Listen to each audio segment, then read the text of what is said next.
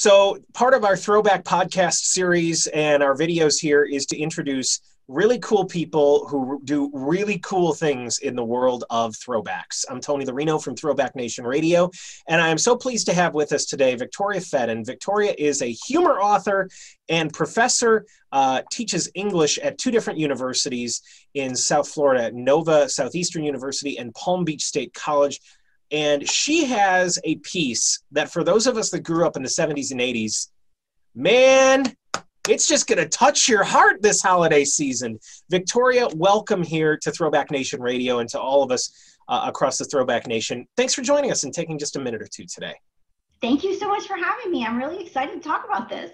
I found your piece online, and I don't remember how or where I stumbled into it. It was probably off of Facebook, so we're not going to say that Facebook is a cesspool of all things bad.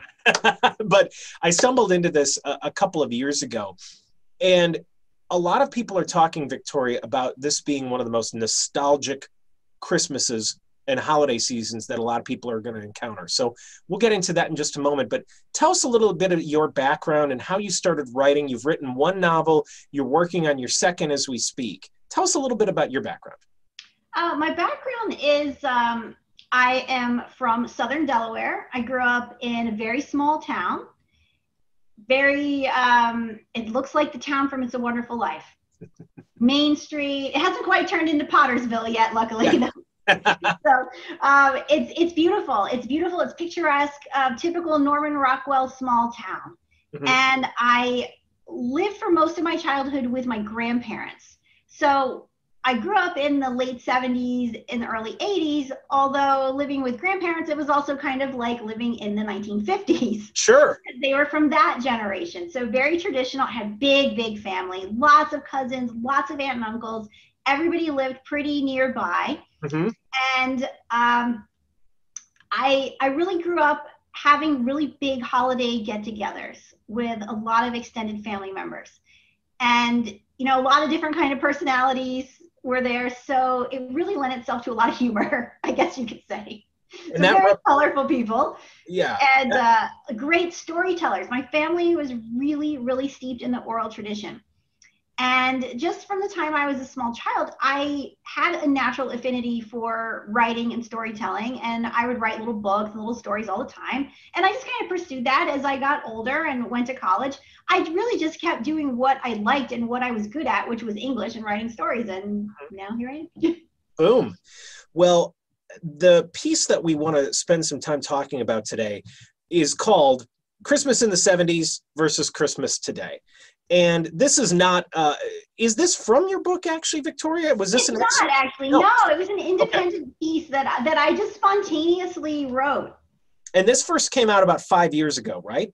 Yes, in 2015 I wrote it. Mm-hmm. So, and I've since updated. I usually do an update, and I'm considering doing an update this year too. As I pull this up and look back at this piece about the JCPenney Christmas catalog, and the one that really the imagery that you tell. I'm just going to read a couple excerpts here real quick. You just mentioned about let the kids, we're talking about a Christmas celebration in the 70s, and it might as well be in the early 80s because it feels like about I grew up in Wisconsin, so we might have been a decade behind everything as far as I'm concerned. It might have been the same time period, but just a couple things. Let the kids play with their favorite gift of the Christmas season, cousins. The adults can have Irish coffee, fruitcake, and a few Benson and Hedges in the family room while the snow falls outside, because it always snows. It did. It used to snow all the time, and we had a lake in the center of our town, and it would freeze over so that we could go skating on it. It's like 80 degrees now in December. Yeah. And the Benson and Hedges, as I joked with you earlier, the Benson and Hedges in my family, I think, were Winston's and Salem's, and Grandma smoked Pall Malls. And my grandfather smoked Pall Malls unfiltered. Yes. Yeah. My grandma smoked Pall Malls, but she never wanted anybody to know that she smoked.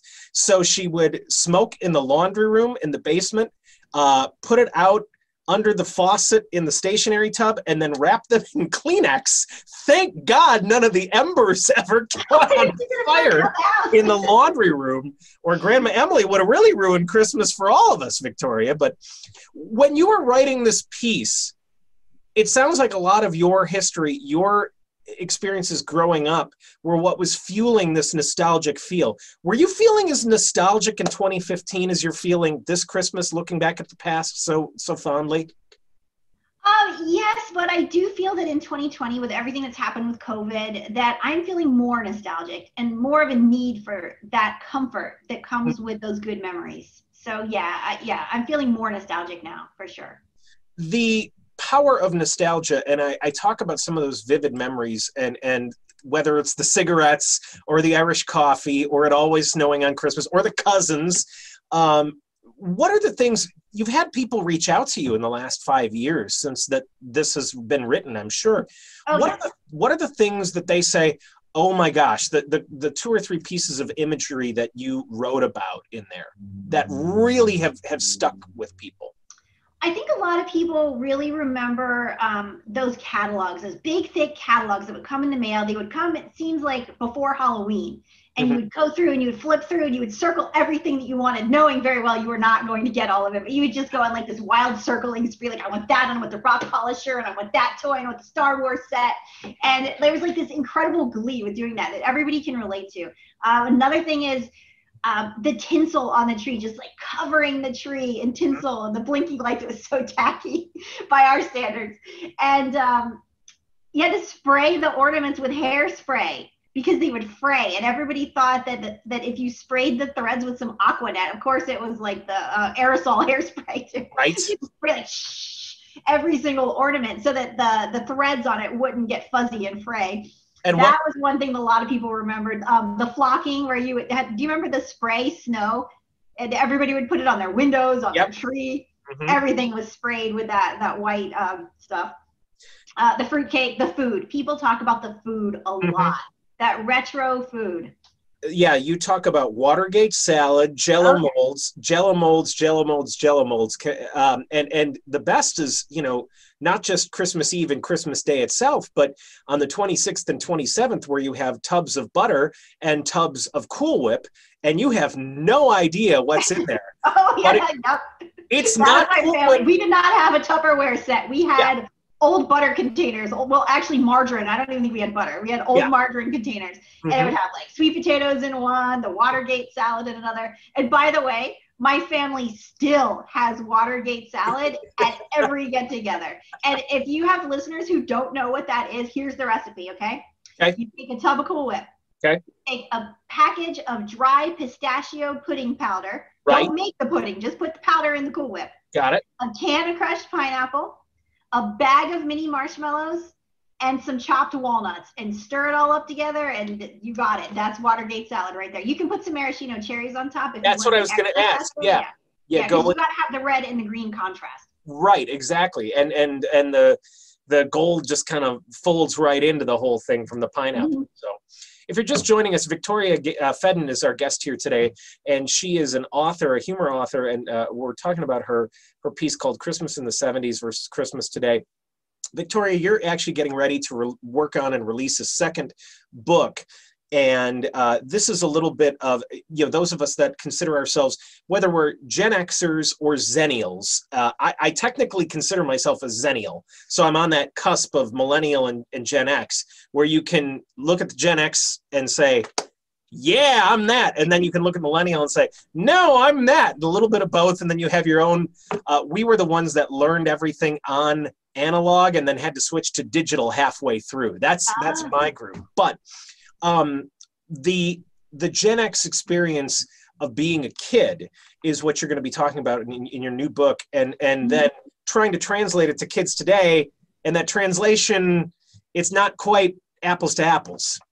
Yeah, it really isn't. Some things haven't aged well. I found out the hard way, although other things have. There are a lot of the great things from our old-fashioned childhoods that we can recreate for our children today. But there are also a lot of things that I found in kind of experimenting that we really can't. And a lot of those have to do with some of the old movies and TV shows and things that we used to watch. And I realized that when we look back on them, we tend to not remember what was actually in some of those old programs. And we remember how they made us feel more than what was actually in them. So I've had a couple missteps with my daughter in trying to show her a few things. But it's been pretty fun. I've had fun with her. But one thing that I think that we can recreate now in 2020 is like a sense of closeness with our children. And that was really, I think, the key to how great our childhoods are when we look back with nostalgia at Christmases or summers or holidays of any kind in the past. What we're really remembering is like a certain closeness that we had, like with the cousins or with the kids that we played with on our street. And I think another thing that I've discovered is that we had more contact with nature and the natural world.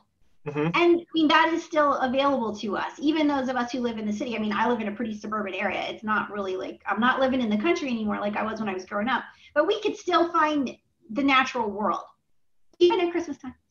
Even at Christmas I time. have some good stories about my interactions with the natural world at Christmas time. Give us a little sneak peek of some of those, because I'll give you a little sneak peek. I have a story that I wrote a while back. I haven't published it. It's called The Grand Inflammation, where I was actually, I lived in Atlanta when this happened. Okay. And I had been inspired by all natural Christmas greenery and some decorations that I had seen in Colonial Williamsburg. And I was like, you know, those are beautiful. I could recreate that. I could decorate my house with all natural materials and moss and berries and things from the woods. So I went out into the woods outside of Atlanta, and I ended up getting myself a wicked case of chiggers. And I think they're called red bugs.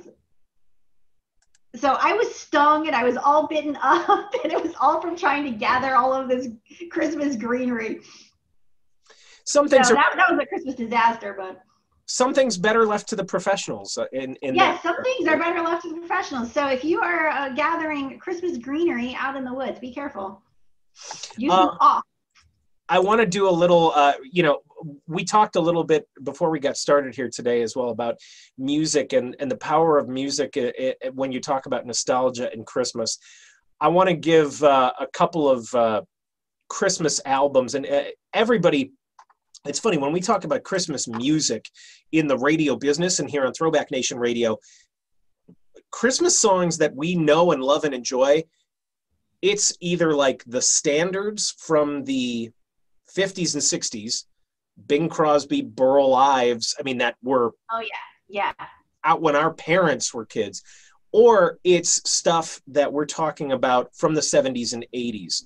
And I wanted to get your take on a couple of these, because there's some great 70s and 80s Christmas music, and just you mentioned a couple of them in your pieces, but let's just... I do. Donnie and Marie, that was my favorite as a little kid. I love the Osmonds. Still do. Osmonds are awesome. Osmond's Christmas gets #1. Let's do a couple compare and contrasts here. Okay. Jackson 5 Christmas album or Christmas Portrait from the Carpenters? It's going to be Christmas Portrait for me, because I believe in, correct me if I'm wrong, I Saw Mommy Kissing Santa Claus is on the Jackson 5 album? It is. I'm so anti that song. I do not like I Saw Mommy Kissing Santa Claus. Why not? It invites way too many questions that I'm not comfortable with. way too many questions there. My daughter really was like, Mommy? Why was she thinking Santa Claus? What's going on here? And I'm like, can we just change the subject? That's funny. Okay, well, here's a couple more. Let's do John Denver and the Muppets Christmas versus Jose Feliciano and Feliz Navidad Christmas. Oh, man. Okay, that's a hard one. I'm a huge Muppets fan. Huge. I love John Denver, too. Love John Denver. I'm going to have to go with the Muppets, even though I love Feliz Navidad. Hey, you know what? We sing that every year. My daughter sings at school. It's very popular here in South Florida. My daughter loves it. That's going to be, if you asked her, that would be her favorite. But for me, man, I love the Muppets. I had that Christmas album too. And we had this record player that was like a full piece of furniture. It looked like a dresser. And you would open up this lid, and there was a record player inside of it, and we would put on the Muppets Christmas album. Oh man, I remember the Muppet Show used to be on at like 7 o'clock, I want to say, on Sunday nights, and I would not miss it. And that was Love the Muppets. The Muppets Christmas special every year. That was a must-watch. And Emmett Otter and the Jug Band Christmas. Do you remember that one? I don't. If you could find Emmett Otter's Jug Band Christmas, it's by Jim Henson. It's a classic. Emmett Otter, the best. Otter Junk Band Christmas. Yeah, Emmett Otter's Jug Band. It's like some otters in Appalachia and some animals, and they have a jug band. They play a washboard. Here's a Battle of the Bands. Couple more. We're gonna go 80s, okay? Okay. Kenny Rogers and Dolly Parton Christmas, or New Kids Christmas? Oh, no. In my family, you didn't question Kenny Rogers and Dolly Parton. No, that was like canon in our family. No, I'm surprised that my family members didn't have a shrine to Kenny and Dolly in our house. That was like a religious experience, those two. Instrumental now. Okay. Mannheim Steamroller or Kenny G? Oh, why did you do me like that? That one's hard. Okay, so Mannheim Steamroller is a little intense sometimes. We have a radio station here that plays all Christmas music. Uh-huh. My daughter and I were driving to get some curbside pickup. That was the quintessential 2020 experience. Right. And we were listening to it. A Mannheim Steamroller song came on, and my daughter was like, "Mommy, this is a little bit scary." Mannheim Steamroller can be quite intense. And Kenny G is like really chill and really nice. I like them both, but I think I'm going to go with the Mannheim Steamroller because I need that passion in my life sometimes. I need that intensity. Christmas needs a little adrenaline sometimes. Yeah, you might not get enough intensity from Kenny G. So there's an album I want you. So you have me looking up this jug band. There's one I want to share with you as well, if you're not familiar. This is a 70s one, and this is, in fact, hold on. I don't usually do this, Victoria. I'll be back. Hold on. Okay. Hold on. I found it right away. I don't normally leave in the middle of recording, but sometimes you just got good stuff you got to dig up. Okay, this is my Christmas memory. The Sal Soul Orchestra Christmas Jollies. Look at that cover. Look at that. That's my childhood right there. This I have not heard of. Yes, okay, and so this woman on the cover, so the Sal Soul Orchestra and Sal Soul Records was a music label, record label based in either New York or Philadelphia. I cannot remember, but based in the Northeast. Disco, like pure disco dance of the late 70s. And this woman was their cover girl on a lot of their records. And it didn't always just say dance. Sometimes it said dance your blank off to Sal Soul. That was right. So for Christmas, that's just implied. Right. but yeah, so her blank is covered up by that nice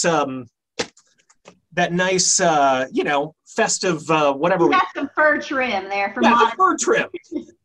But this album, my grandparents had this at their house, and apparently I grew up in Wisconsin. Apparently this had like a random surge in popularity in the Midwest as well, because if you play this or if you dust this album off in Wisconsin, there is a 12-minute Christmas medley, discoized, of, Joy to the World and Deck the Halls and all these songs.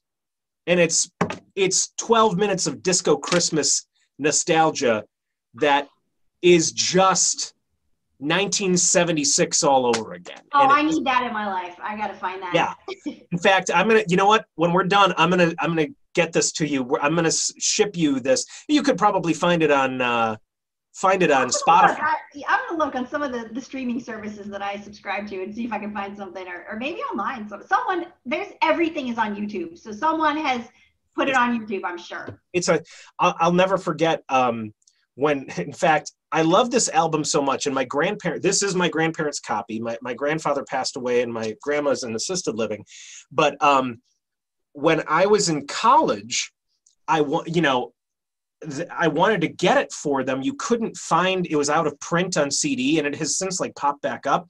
But I used my my resources in the dorms, and I got on that high-speed internet, and I found all these on Napster, and I downloaded and burned them a CD as my Christmas present to them, because I was a poor college kid, and a burned CD for your grandparents, they loved it anyway. So, tricks from the 2000s. What can you say? So, well, I'm going to make sure you take a taste of this, and your website, with some of your writing and some of your sharing of nostalgia here, Victoria, for people who are really looking for a little taste of nostalgia this Christmas, you're just chock full of it, and it just chock full of it like a chock full of nuts coffee, Like a fruitcake. Yeah, exactly. With all that candy fruit. Your website, for people who want to take a little look, maybe reflect on some of the Christmases of the past of growing up, and some of the Christmases of the mid-2010s and into today. Where can people find you and learn a little bit more about your writing? It's at www. People don't even say that anymore, do they? But it's victoriafedden.com. That's the whole thing that you type in. I mean, actually, you don't even have to do that. See, I'm showing my age again. I have a public Facebook page. It's facebook.com/Victoria C. Fedden, and you'll find my public Facebook page. I will occasionally do some disgusting recipe videos on there. I made a retro recipe over the summer. I post various things. Whatever I'm thinking of, I'll post. Sometimes I write shorter pieces you can find on my Facebook. Watergate salad? I really should make a video with a Watergate salad demonstration. I think I'm inspired. And Irish coffee. And if you can find a pack of Benson and Hedges, just go buy them. Don't smoke them. Just go buy them. Just for the sake of celebrating. Hey, maybe I could find candy cigarettes. Do you remember the candy cigarettes when you were little? Oh man, we loved them. We used to get those in our stockings. Yep. Well, it was the 70s. It completely kill you, maybe. So, well, Victoria, I'm so glad we took a little time to catch up today. And I want to thank you again for joining us here on Throwback Nation Radio. And victoriafedden.com is the website. You can learn more about what Victoria is up to, her writings, and her new book, which I'm fingers crossed that at least, quarantine time and being away from each other, that gives you a little chance to finish up what you're working on and share some of these great nostalgic stories that so many of us are just loving this holiday season. Yeah, I have a lot of them. I'm full of nostalgia. I just love those old memories. I love being able to remind people of all of the good moments from the past. Well, we'll be soaking them up now through Christmas Day and beyond. And Victoria, thank you so much for spending a little time with us today. Thank you. It was a lot of fun. And I hope that you and your family and all of your listeners have a wonderful holiday season. We'll stay safe. We'll do our best, and we'll get that Watergate salad. If that doesn't kill us, we'll be all good. So sounds good.